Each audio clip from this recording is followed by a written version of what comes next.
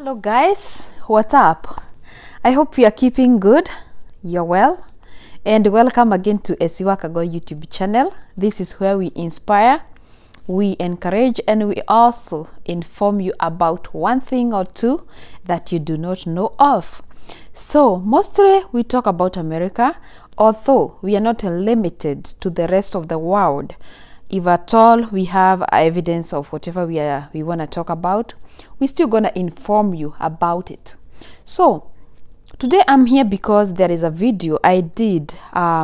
It's like 1 month ago or two, and I spoke about jobs that you can do in America that they pay well, and you do not have to go back to school. And people on the comment section kept on asking me, other than this and that, what other job can you do? I'm gonna highlight 2 or 3 more, and just to touch a little bit of what I spoke about was if you know how to braid hair here in America, you will make good money, good pesa. And the other thing that I'm gonna add on that is most people think braiding is for men. I mean, for women, for ladies. No, anyone can do it. And as long as you know how to do it, you will make a lot of cash. And I also mentioned that most of the people who do braiding, they don't even have appointments open for you. You have to book in advance, like in advance. If you don't, they are all booked up. So some of these courses you just have to go to someone and they can teach you, like braiding hair or taking care of hair. And nowadays we have colleges that do that. And this is the other most important thing. It is a very good job that can pay you very well, but it might be underrated because you do not know it can pay. Yeah, most people think for you to be able to cook for people, you have to have that a restaurant.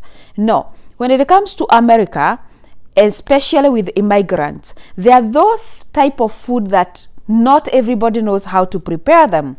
And talking of types of food, to start with, chapati. Not everybody can cook chapati. Some people can cook chapati, but time cannot allow them. Because, you know, sometimes you have too much. You are held up so much until you cannot find a good time to prepare those type of food that take a lot of time. Another thing, the mandazi, chapati, mandazi, samosa, those are some of the things that you can just cook for people and they'll be ordering on the phone. And you won't even have to leave your house. No, you will be cooking from your kitchen. I almost said chicken. You'll be cooking from your kitchen, and then they're gonna be ordering through the phone, and they'll be picking up. And one chapo sometimes goes for $2, sometimes goes for $1.50. It all depends with your state and how much that person is willing to sell for. If I buy chapati from the Indians, because there are Indians and Asians who cook exactly the same chapati that we do, one chapati goes for $3. No bargaining. $3. Don't ask me if that is together with stew. No, it is just chapati, but it's $3, period. So those are some of the things you can cook for people, and I assure you, they're gonna give you a lot of cash. Cooking in America, it's gonna give you a lot of money. And you know what? Si ati lazima hata ukue na hizi nini za kukaa huku bla bla bla, sitaki kupayuka sana.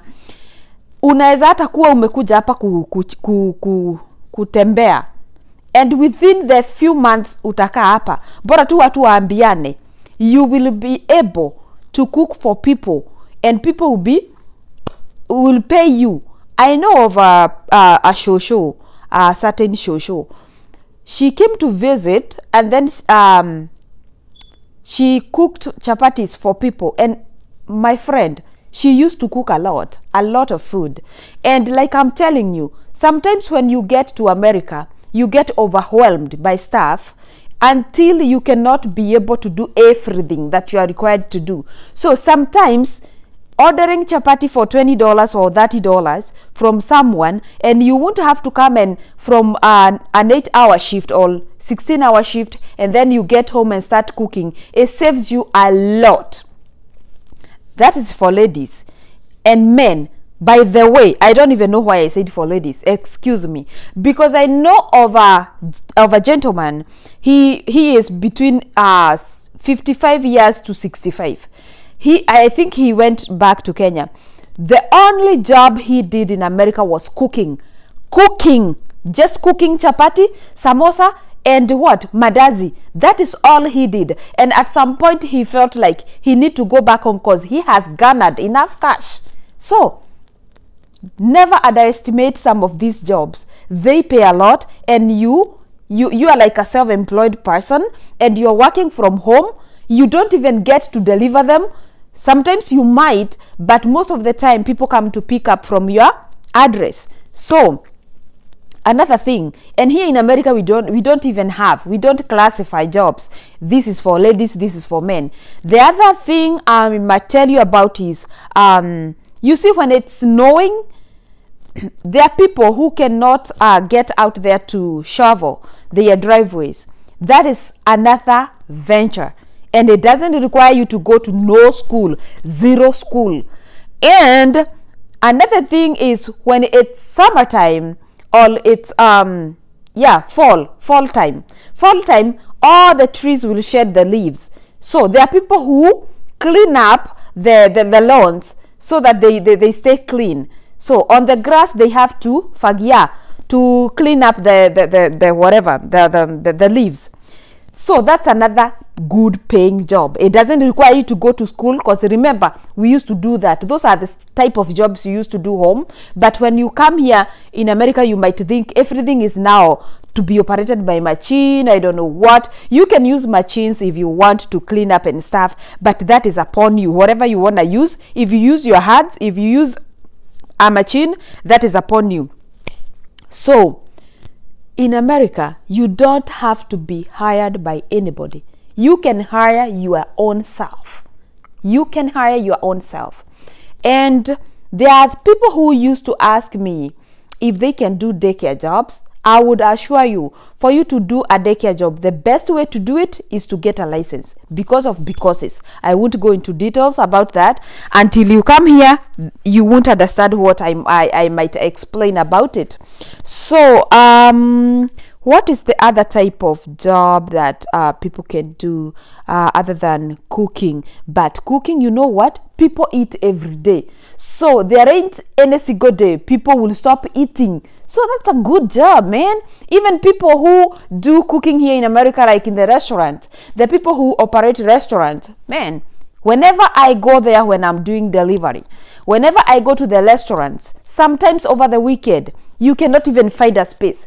They are fully booked, until some people have to just stand somewhere and wait for the first lot to clear the tables so that they can come in and sit. That is how busy it is in those eatery. Are they called eatery? Whatever.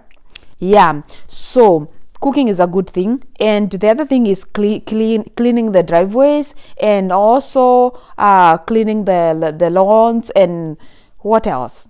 Yeah, those are the type of few underrated, and you don't have to have zero certificate on those.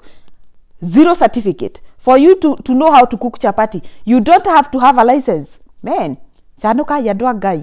this is just about you having the skills and then selling yourself out there. The more good chapati you cook, the more they're gonna buy from you. On the same note, there are people who know how to make very good and tasty food. Sometimes, especially in our churches, Kenyan churches, after church we have to have a fellowship, a tea fellowship, where we sit down, eat samosa, eat mandazi. All these are made by church members, and if you can be there and they know you can prepare them, they will be ordering from you and they take to their church, because sometimes we have a list of people at on this Sunday there are this group of people who are supposed to provide, and in some other churches they hire caterers, like they hire people to do it for the church, and then they bring the madazi and the chai, and then you just sit down and eat. So guys, this is a very big business, and it doesn't require you to have a single license. Maybe if you want to become more professional on the American food, maybe you can go back to school and get trained on that. But even if you go back to school here in America, they will never show you how to cook chapati. They will never show you how to cook mokimo, never show you how to cook samosa. They don't even know what those are. So come with your skills if you are a green card holder, and hata kama unakuja kutembea ni vizuri ukuje kama umejihami, mudu muge ni muge, mudu muge ndari mehere ohoro. So that is all I wanted to say for today, and see you guys when you see me on the next video. Keep on sharing, keep on subscribing, keep on commenting and asking me for more videos that you would want to see me do. I try as much as I can to do them. Yeah, so guys, have a good time, and do not forget to keep on keeping on, because that is our motto here at Esuakago YouTube channel, and we can do all things through Christ who strengthens us. Hallelujah.